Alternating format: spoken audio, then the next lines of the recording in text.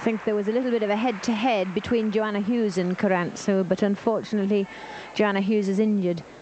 But it's nice to have, this is very good television production because it gives you competitions within competitions.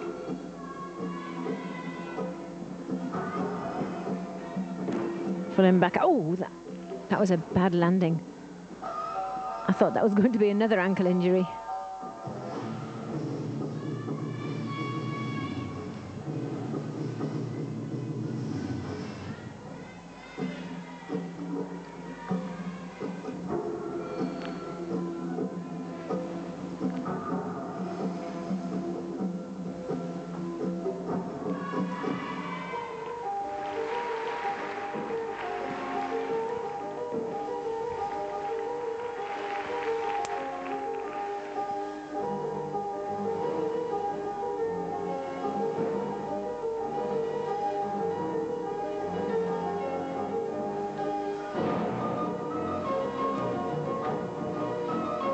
In competition 2, these gymnasts are expected to produce one value of A element, 2 of B, 2 C's, and then 1 of D.